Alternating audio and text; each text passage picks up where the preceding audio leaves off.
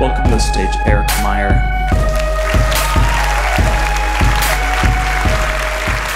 Hi there. How you doing?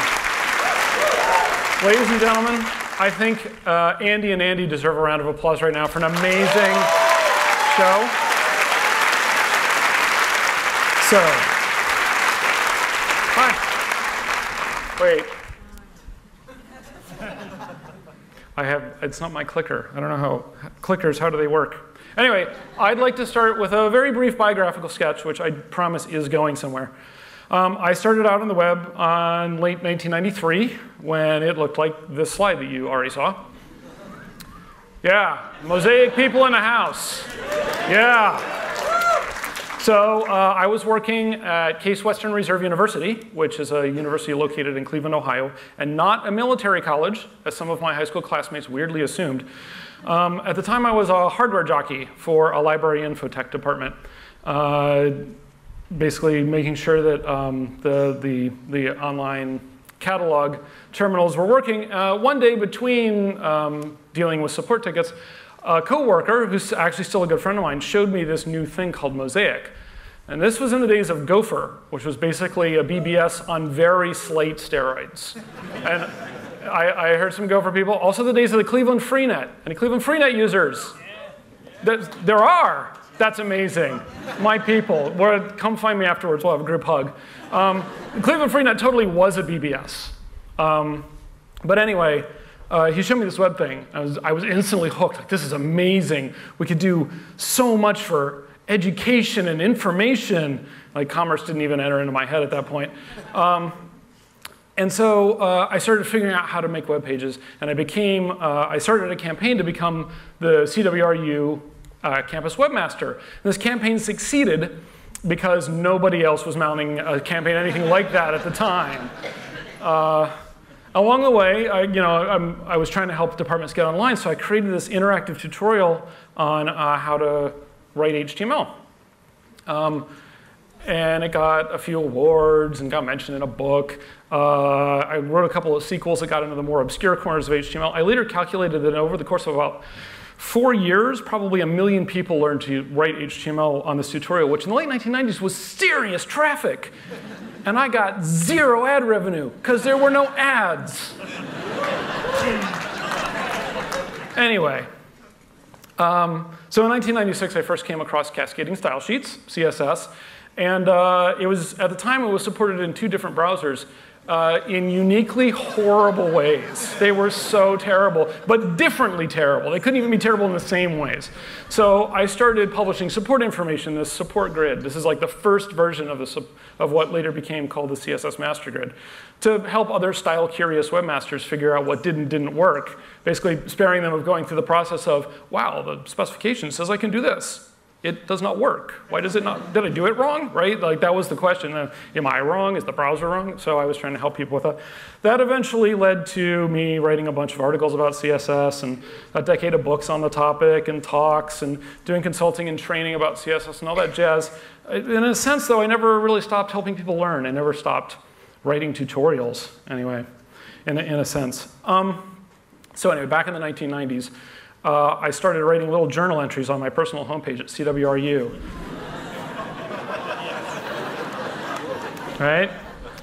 Back before we called it blog, before the word blogging existed. In fact, I remember when the big argument was whether to call it web journaling or web blogging. The correct side lost as usual. But, there's my picture. We were bloggers once and young.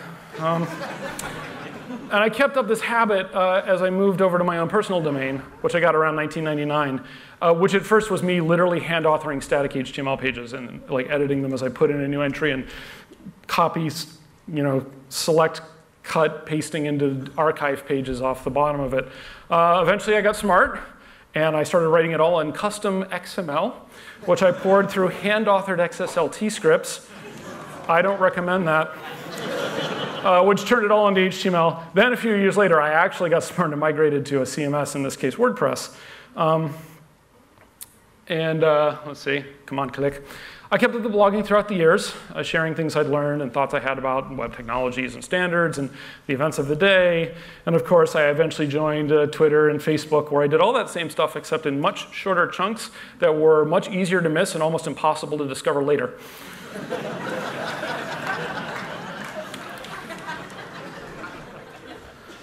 So it was natural to me that when 4 days after I took this picture of her, our daughter Rebecca was discovered to have aggressive brain cancer, that I took to my blog and my social media accounts to share what was happening. And at first I did it just for the simple act of, we could really use some support right now, right? Because that was then the most terrifying juncture of my life. And I kept it up after the initial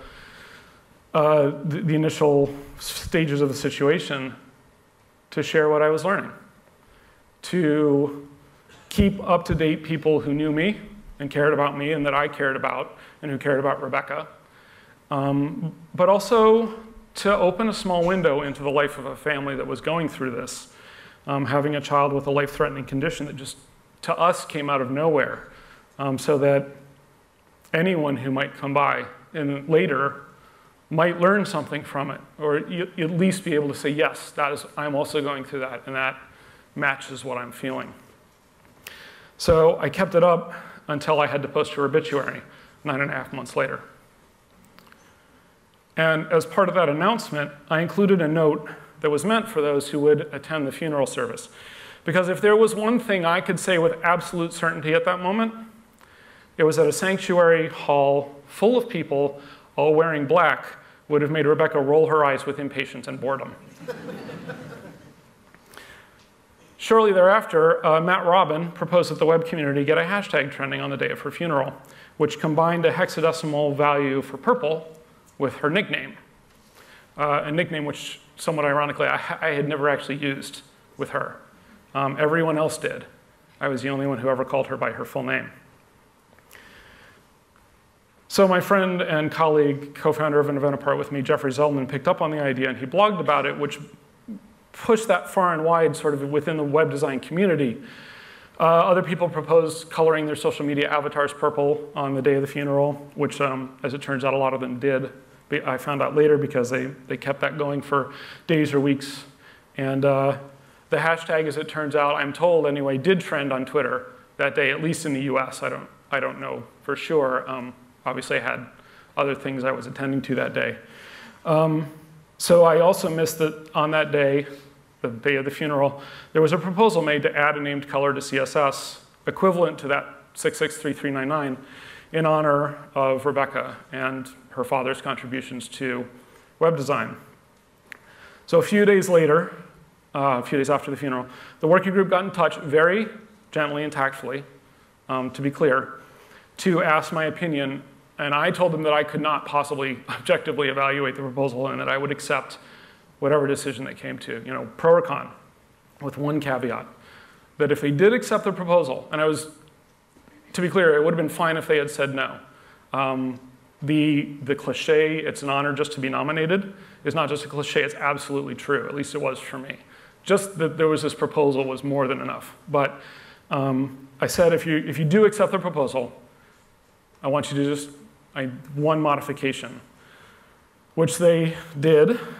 The proposal was accepted by the CSS working group and implemented in browsers within a matter of weeks. You can use this color today, which is how, in a corner of the language that I devoted so much of my career to understanding and explaining, there's a memorial to my little girl, Rebecca Purple, which is equivalent to 663399.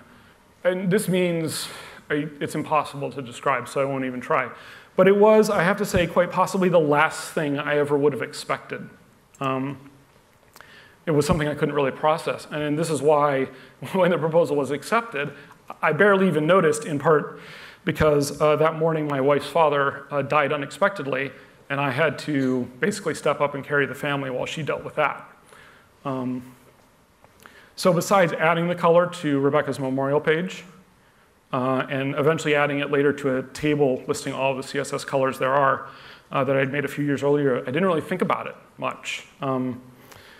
But I did come to think of it again a few months later. And what pushed me to think about it was Gamergate. Whatever you might think about Gamergate, and there's a lot to think about it, but I think I can say at least this much without inaccuracy. It pretty much took off when Adam Baldwin, previously mentioned, coined the hashtag of Gamergate and shared some videos made by people who really didn't like Zoe Quinn. And then the whole thing blew up into what we now think of as Gamergate with a capital G. Of course, in the process, unfortunately, there were vicious, horrible threats and attacks against not just Zoe, but also Brianna Wu, Anita Sarkeesian, other women, all of whom had experienced these kinds of threats in the past, but not with nearly the same intensity or frequency that was seen during Gamergate. As a very part-time gamer, I felt like I was looking at this from the outside. Hopefully, all of us did, in some sense. But when I find myself looking at something like that, something that horrible, I often take a step back into analysis. And I was already sort of in that place already because I was trying to cope with everything that was going on. And I was seeing this happen because it just kept coming up in my Twitter feeds or my Facebook feeds when I would go online to sort of have just a few minutes of thinking about something else other than what was going on in the evening. This just kept coming up. And I just started to think about it analytically. This is just a thing that I do. And what from that step back, I realized that I was seeing something structurally very similar to the 66339 Becca campaign. Because in both cases, you had a situation that already existed, and it reached a sort of tipping point with the coining of a hashtag and the boosting of the signal by a prominent personality within a community. In the case of Gamergate, that was one person, really. In the case of 66339 Becca, it was two people. But the same sort of process was happening. That there was that sort of hashtag to give people a mimetic hook, and there was the call to do something, and then groups of people organized to do something. With 66339 Becca, you had a collective tribute that gave way to a formal digital memorial. And with Gamergate, you had collective rage giving way to terrible real-world consequences. Now, we often look at these things and we say, the difference here is just the difference in input. You start with negative input, you get negative results. If you start with positive input, you get positive results. But that's part of the truth, but it's not the whole truth. There's nothing that guarantees that the kind of input you give will get the kind of output that you end up with. History is full of examples of people who did the right thing for the wrong reasons or the wrong thing for the right reasons. So it's not just the input. It's also the medium in which these things are happening. We often say that the media and the services that we build are like roads, right? Neutral to their uses. That is not true of roads, and it should not be accepted of what we create. Because yes, a ribbon of asphalt is neutral to its uses, and to the extent that a ribbon of asphalt can be said to be neutral to anything. But we are not neutral to the uses of that asphalt. We decide where and how a road should be built, which includes deciding who will have access to that road and who will not. Just by the process of saying this road will be built here and not there, that means that people there are less able to make use of the road than the people who are here. And there's no way around that, right? The road has to go somewhere if you're going to build a road. But the act of deciding is still there. And the values, what was valued in the creation of that road is still implicit in its course. Furthermore, roads are not free-for-alls. Right? We as a society determine things like speed limits and caution areas and toll collection and the general rules of the road. We do not allow people to drive on whatever side of the road they feel like, thereby endangering other drivers. We set much lower speed limits around schools. We paint lines to indicate where passing is permitted and where it isn't. Hire policemen and judges to catch people who don't follow these rules and penalize them as necessary. We even require licensing of people before they can drive, just to try to make sure they understand at least a bare minimum of the rules of the road before we allow them to use it. Now, I am not arguing that we should license internet use, as tempting as that might be sometimes. I'm pointing out that roads are not anywhere near as neutral as we all too often pretend. Nothing about a road is neutral except for the raw material. On it and around it, there's an entire set of values hovering like an aura. Design is a value statement. What we build and how we build it says a great deal about what we value and who we are.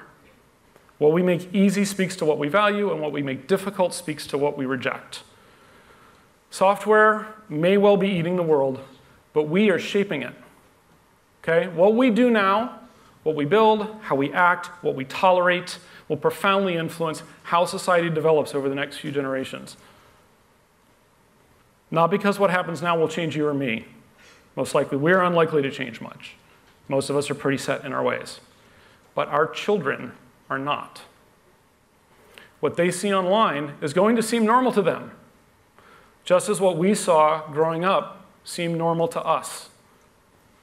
So my effectively growing up blogging meant that to me it seemed entirely normal to share what I was experiencing with Rebecca's cancer and her eventual death. And that drew some criticism from people who grew up in an earlier era and were taught to keep things like bad news and bad feelings hidden away from the rest of the world. I'm not saying that the criticism bothered me. I mean, it was so alien to my way of thinking that it was as though they had criticized me for wearing blue while I did it. But then again, my actions were every bit as alien to their way of thinking. So those of us who build systems of interaction have a unique responsibility, because what we allow and forbid defines what we do at a level far more meaningful than branding. Okay, the shape of a system, of any system, says something very clear about the people who created that system and what they valued. To paraphrase Bryt'CAST, show me what you build, and I will tell you who you are. Not done yet.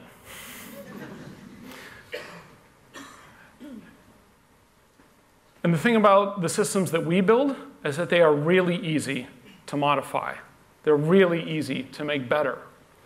As an example, Riot Games, League of Legends, which I think has been mentioned today. But anyway, it's a PvP game, and basically was infamous for the rank toxicity of its chat channels. Right? If you were a new player and you got on, these games are long, and you could expect for the entire length of the game to be abused in the most horrible ways, verbally abused in the most horrible ways you can imagine, just because you were inexperienced. Riot Games recognized that this was a problem. And so they set about trying to figure out ways to change it. They've done fantastic research, and I recommend that you look it up. I could talk for 20 minutes just about all the, some of the stuff that they did, but from the outside, so there's not much real point in that. But they looked at things like how they worded chat prompts. They did, controlled testing, and what color they used for error messages, and how that affected the toxicity of the chat. They have been changing their design because they realized that what they had designed did not fully reflect their values. And we can talk about whether those are business values or moral values or ethical values, but at the end of the day, what they are trying to do is improve their design. Also in the gaming world, I don't know if any of you backed Eco. So apparently someone did. This is a fascinating game. It's been described as a cross between Minecraft and Rust. Basically, it's a voxel-based world with a fully functioning ecosystem. And the players come into the world, and they can harvest stuff and craft stuff and establish an economy. They have to hunt, but the thing is, if they overhunt, then the food stocks collapse and everyone dies. If they fell too many trees, then the forests don't grow back fast enough, and they get resource constrained. If they build technology, the technology spreads pollution nearby from runoff. But there's an asteroid on a decaying orbit above the world, and so they can't just sit around forever in a verdant pastoral setting and not ever pollute anything. They have to figure out how to make their way forward and not have everyone be wiped out one way or the other. And the promise of the game is that if a world is destroyed, it is literally erased from the servers. It is gone forever. So it's a fascinating design. they're still working it out. They introduced a reward tier that they then withdrew. The reward tier that they established was if you pay this enormous amount of money, then well, enormous, $5,000, which is pretty enormous for a video game. But if you paid, I think it was $5,000, then your player account in Eco you would have a special thing that allowed you to just call down the asteroid whenever you felt like. This was immediately dubbed the rich troll tier. And Strange Loop Games, the creators of Eco, have said, okay, yeah, no, we're not going to do that. But they're still thinking about ways that players can affect the world in just beyond local ways. It's fascinating. They're creating a canvas, but at the same time, there are value statements all through this design.